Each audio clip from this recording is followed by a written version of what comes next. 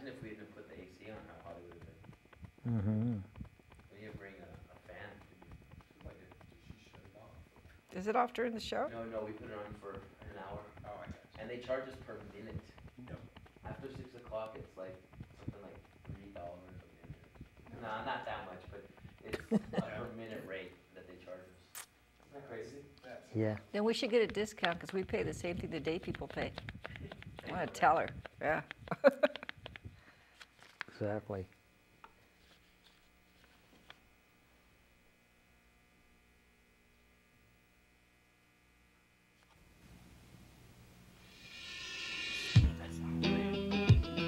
Indigenous soul, indigenous soul. Indigenous soul, indigenous soul. Indigenous soul, indigenous soul.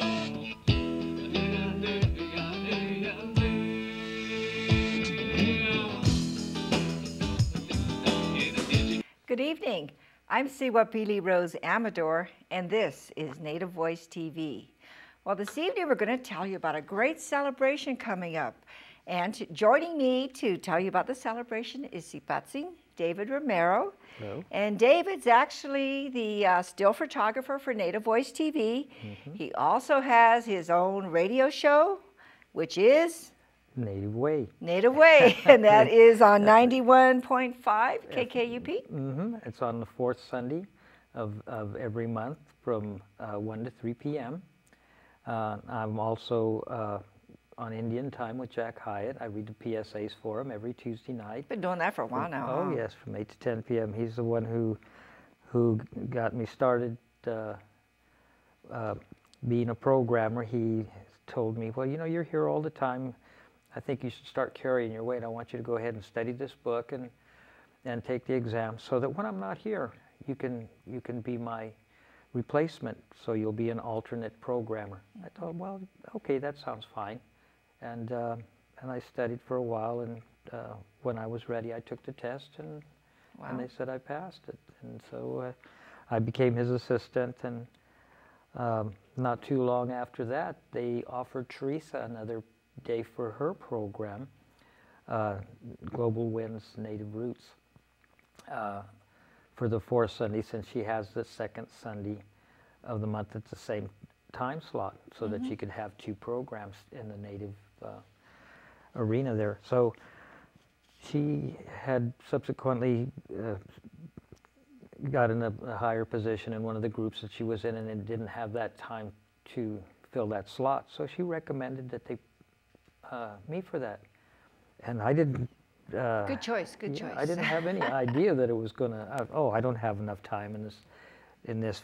They won't even consider me. They had 4 other people that applied for that slot, and no, Jack went to bat for me, and Teresa put in a good word, and the next thing you know, they come and shaking my hand and told me I got the slot. Well, that's great. And I've been enjoying myself on that program, and you know, it's really a blessing. And you know, I've got Jack and Teresa to thank for that. And I still say to this time, 30 years ago when I was in college, I studied these things, but I never expected to be doing it as part of my life. It was just something to go through school and get a grade, and the GI Bill, get some funding, you know, and that. But now that I'm doing it full circle. You've been doing it for 4 years for Native Voice TV. Yeah, doing an time excellent flies job. when you're having fun. Yeah.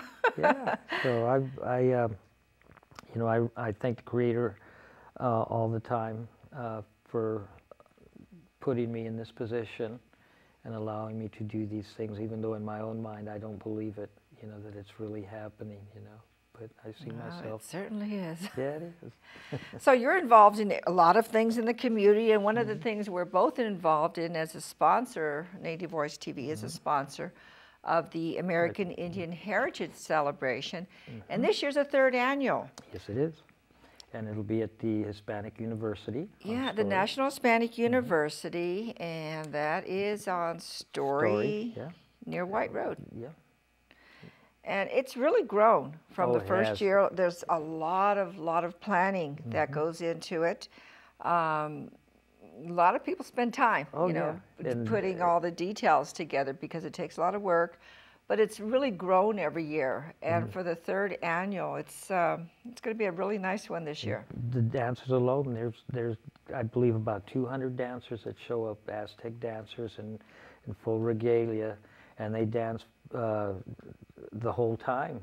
It seems like. Well, this is going to be on October 18th from 10 to 6 o'clock. Yes, it is. And there'll be a lot of activities. Actually, there'll be a language presentation by some of the California tribes. The Wekma tribe has a booth there. They'll be showing a lot of the things that they've done in the area that they're from the San Francisco Bay Area. So they'll show how their lifestyle was before the Europeans came, and telling about their families and how things have progressed since then, and what they're doing now to revitalize their communities and their language, to bring it back. They sure are. They have a wonderful presentation Yes, it is. exhibit that they put on, so it'd be wonderful for people to come by, and it's it's great for the children. Yeah, good A education. while back when the Peace and Dignity Journey people came through here, they had set up that display at the TANF building, and it stayed there for quite a while. It might still be there, for people. It's pretty to go by and see. elaborate. It They is, put a lot of work into it, Shows and you- it's worth it for you to come out and take a look and see, what they have. There's people there that will explain everything they have there in the exhibit area. Yeah, they honor their veterans, the ones who have served this country and given their lives, and it's a great honor for them, and to be remembered in that way. That you mentioned that the celebration itself has an elders honoring and a veterans honoring, and this year the theme is youth. Right. So they're going to be honoring youth that are nominated for recognition this year. So it'll be really nice. Yeah. It'll be nice to have that addition to it. And then they have they'll have vendors, and you'll be able to find jewelry and That's and my all favorite part. and clothing, jackets, and sweaters and things that are native made, and artwork, lots of art. Right. Because a lot of people see my jewelry. Oh, where'd you get that? Well, I didn't get it at Macy's. No. So Yeah. you have to come out to these events if you're looking for those kind of native items, native handmade jewelry, crafts. Genuine handmade. They are. They are. So there'll be a lot of those. We have some slides. Maybe we can take a look at those and show people what the other events were the past couple years and what they can expect this year. Okay, sounds good. Okay, there's the flyers, the 3rd annual Indians. It's kind of little tiny print there, but I think we have the information a bit larger, so we can go on to the next slide there. Yeah, it's going to be from 10 a.m. to 6 p.m. Right. Again at the National Hispanic University. And that's the Swift Cloud Drum. Yes, they were open the ceremony for us when we were inside for the dinner and the honoring of the elders and the veterans. And they also had a show of regalia. Oh, regalia. They're going to do that again this year. They had a modeling their regalia from the The different next tribes. slide might have that. I know one of these slides does. Yeah. Our next slide. There it is. There, That's there's from the when they had the little modeling of the regalia, which they will be doing again this year. These are the girls that participated, some of the youth. Yeah. Well, that's this year they're going to be a little bit older than that. Yes, This they is a couple are. years back. And usually as they get How older, cute their they are. regalia changes a little bit. But it's a real good education to see the difference in regalia from the different dancers, Absolutely, from the different different tribes. because there are jingle dancers there, and there's traditional dancers, and there's shawl dancers, and their regalia is all different, and their dance is different. Okay, the next one. Okay, now this is, I grabbed Leon's old picture and stuck it here. I was mentioning that they honor the veterans and people nominate them. And this is Leon Chief Elk, and he's been very active in the community over the years. And there he Yes, is he as when he was in, the Army, I think it is. I'm not sure. I think he was a Marine. Marine? I know he's I keep probably forgetting. kill us for saying the wrong. Yeah, well, he was a veteran. But he's a he was veteran, honored, and yes. we did honor him, and that was Leon. And the next one. Now, this is Leon now. Yes. Before and after. Actually, this was an honoring of Lauren Chief Elk at the same event last year, and she was being honored for her bravery and in that college. protecting other youth during that Deanza rape case that was in the headlines, and she did a lot to take care of her sisters. Next.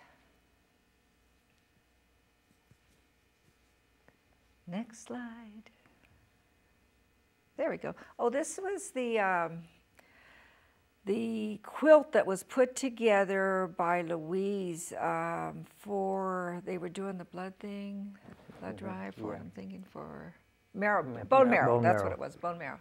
And this was on display at that event. So there's a lot of different types of activities there. You're exposed to a lot of things that impact Native people. And so this was, they had the quilt there on display, information on bone marrow. Because a lot of times in our communities, you don't have a lot of people that get tested to donate. So yes, they were encouraging that. And a lot of it has to do, the marrow has to do with who you are. Right. You know, if you're Native American, usually it has to come from another Native American. Exactly, and that's why we're encouraging more people to participate. Yeah. And it's a very good cause. And the next one? And let's see the next one. Okay, there's some of the jewelry there. Oh yeah, my favorite part. Yeah, I think I bought that one that's second up. That's right here. Well, on there my it list. is. Yeah, It's on David's arm now. On my arm yeah, there's now. a lot of beautiful jewelry there. A lot of silver, turquoise, beaded. A lot of, you find a lot of beautiful things at these events. That's Mike, isn't it, Michael? Mike, I believe that is. I've talked to him and about coming on and telling us what it is to be a vendor. Oh, and maybe soon we'll. This is Leo Chavez, right? Yeah, he has beautiful things. I have a lot of his jewelry as well. Always run to his booth. He's going to be there too. Yeah, he fixed mine. I dropped mine. Oh, that's right. He did fix your jewelry, huh? One of the stones, and he was able to find the stone, and put it in and tighten up the ones that were loose too. Great silversmith. Oh, he is excellent. Next one. And we had him on the show one time too, I believe. No, he hasn't come on yet. He's checking. Okay, we'll have to get him. The next slide. Oh, here it comes. Ah, there's Laverne. Got her. And Lou, right? Yes, and American Indian Alliance has a lot to do with it also. They're one of the sponsors. Laverne is the chair. Yes, he is. Of the American Indian Alliance. Laverne's there on the right. Okay, the next slide.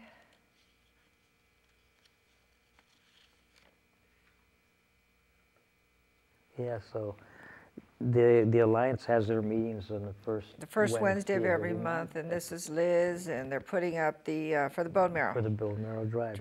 Right, yeah. Yeah. So yeah, it takes a lot of work. These people not only are putting up things and setting up the event that day, they actually, I think there was one more slide, wasn't there? They're meeting weekly to plan the event. Yeah, it's so close to being on now. But I mean, you know, there's the health fair, there's art booths, music, vendors, crafts, and cultural activities. There's so much. And they're even going to have the San Francisco Dragon. That's going to be new this year. Yes. That's going to be kind of exciting. That's the lacrosse team. Major League lacrosse team. Right, so that's kind of exciting. Yeah.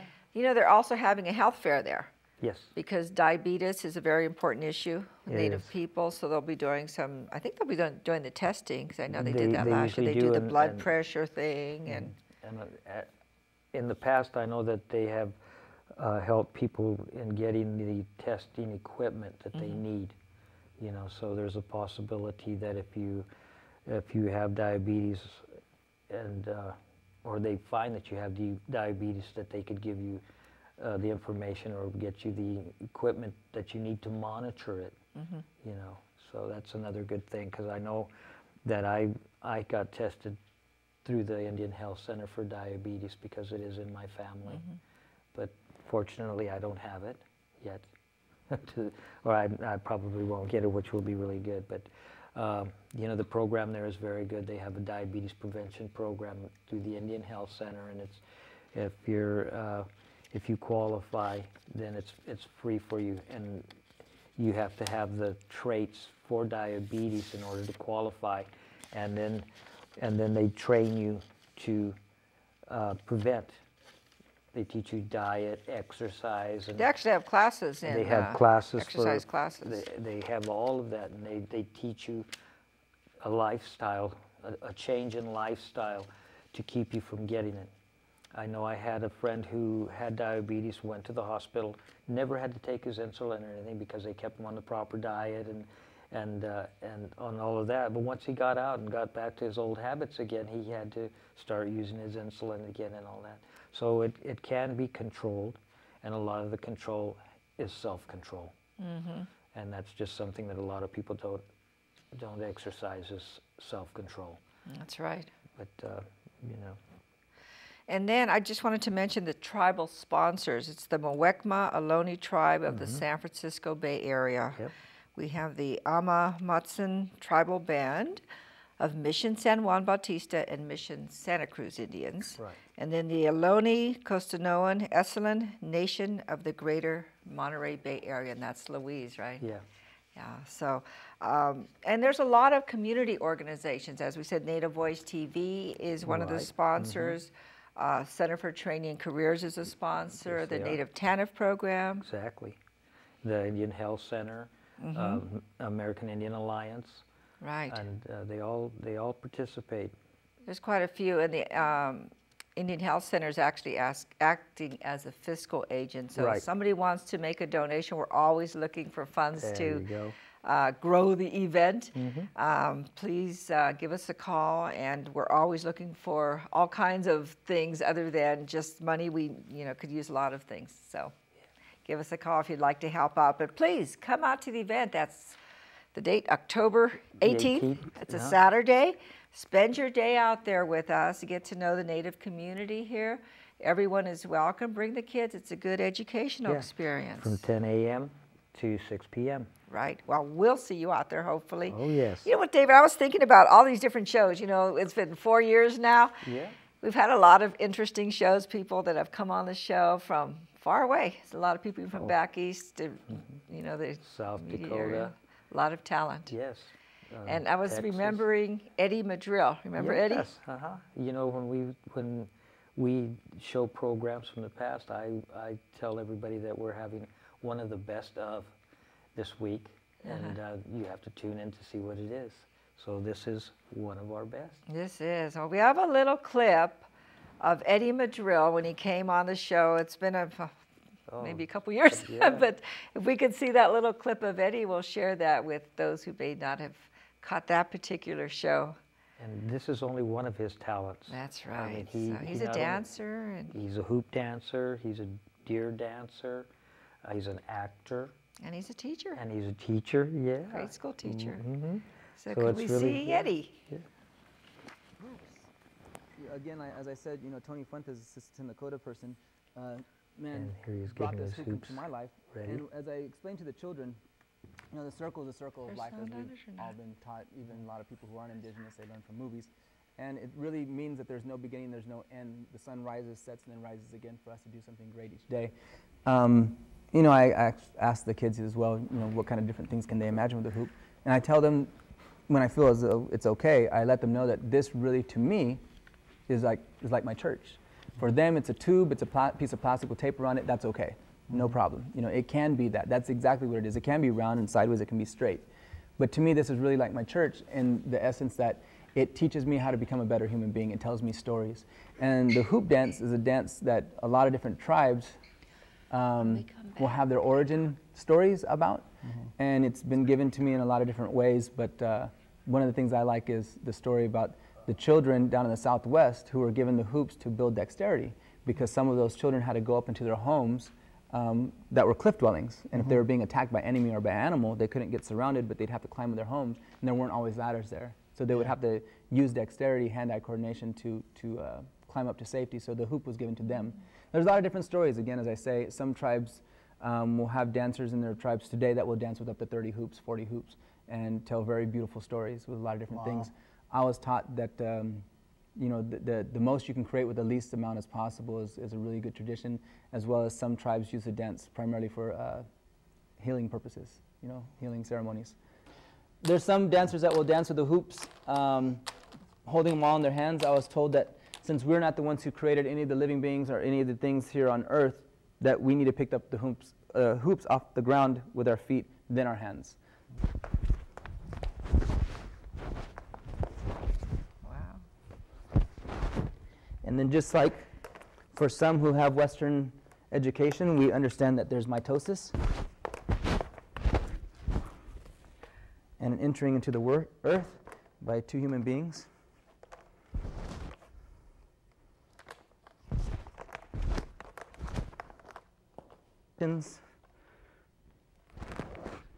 Krebs cycle, if you're going to go into science again.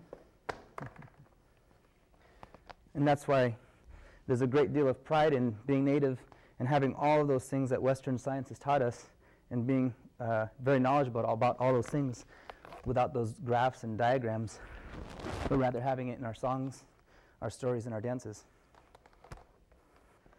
So again, for the children, you know, I asked them that they not say anything, and that one of the most important things I ever learned in my life is that we have 2 eyes, 2 ears, and only 1 mouth.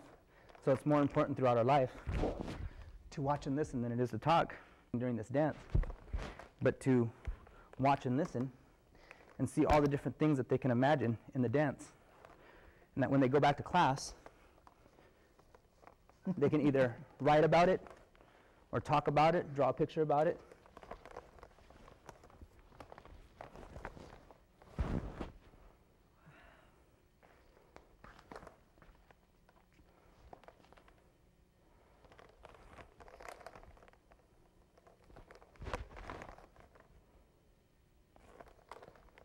Of course, with music, I do a lot more spinning.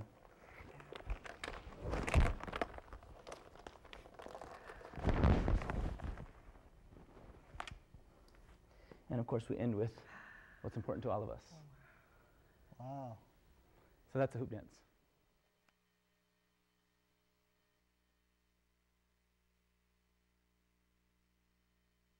Practice that on the weekend. Yeah, that was a good show. Yeah, Yeah, we'll be bringing little clips from past shows so people can kind of catch up on some of the things they missed and some of the little highlights that, yeah. and they were just fantastic. There's been quite a few programs, a few hundred. I know, produced quite over- a few. Yeah. Yeah. So let's see, we have a powwow coming up in West Valley. Did you get the date on that? No. No. that's, Well, we'll bring I- that to you next time. But we Yeah. want to make sure you come out on October 18th. It's 10 a.m. to 6 p.m.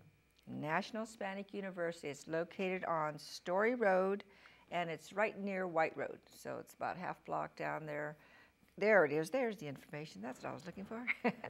It's right there. There's the address. There's a website there. You can go to that website, and it'll kind of give you a little background of what's going to be there, which tribes are involved with putting it on, which organizations are sponsoring, a lot of pictures from the other events. So I hope you come out there because we're definitely going to be there. Oh, yes. They're going to have raffles, too, I believe, a raffle. Oh, yeah, they always have all kinds of things there. Okay, so David, tell me your highlights of the summer. Where have you been? Oh, my goodness. We have 3 minutes. So I've tried to make quick, it most of the powwows I've been going to have been at the universities and colleges. University of San Francisco, Mills College. You know, they're small powwows. They're not the real big ones, but the big one I went to was Mother's Day powwow at Stanford. oh, of course. You know, Can't miss that one, huh? No, I make that one You know, every year. I always ask people to remember Leonard Peltier because Yes. they always have a booth out at the powwows. Most powwows do. There's a support group. And, you know, if people would just come by and donate a few dollars, or if they want to buy a T-shirt, or if his books are there. But remember that Leonard Peltier has been in prison for, I already Yeah, lost 31, count. 31 31, years. is it 32 by now? 32 almost, yeah. Yeah, it's almost 32. And you know that September 12th is his birthday. September 12th, and that's coming up, so. And you know, if you go to leonardpeltier.org, I believe it is, you can find the address to send him a card. Send him a birthday card, or you know, just send him a letter, you know, and support, and tell him that, you know, we're out here for you, and that, because you know, he'd love hearing from you. And he does answer all the letters that he gets. And he's sacrificed, he sacrificed his life, but he's still doing so much, even behind bars, for the people. I had received an email, a letter that he had wrote, and if you listen to Indian Time, I might read it a couple of times in the future here, of what he had written to all the people, and it's really nice. Yeah, that's cool. Yeah. So remember Leonard Peltier. Please. And what he sacrificed. Now, your radio show, and tell me about both when your show is on and when Jack's show's on, so people can tune in again. Okay, my program is the fourth Sunday of every month from 1 to 3 p.m., and that's Native Way. And Indian Time is every Tuesday from 8 to 10 p.m., and that's with host Jack Hyatt, and I do the PSAs for him, all the public service announcements. And every fourth Tuesday is they have a programmers meeting, so Teresa or I fill in for him on that day. Okay, well, we'll have to tune in. I always tune in anyhow, but we'll make sure our audience tunes in. And good. thank you for joining us with Native Voice TV. We'll see you again next Sunday. And don't forget, send us a little note, a card or something. Give us some feedback. We'll see you at the American Indian Heritage Celebration on the 18th of October. And yes, we'll have a good time, we'll have right? a good time, very good time. We'll see you next week. Mm-hmm. Good night. Good night. Indigenous soul, indigenous soul. Indigenous soul, indigenous soul. Indigenous soul, indigenous soul.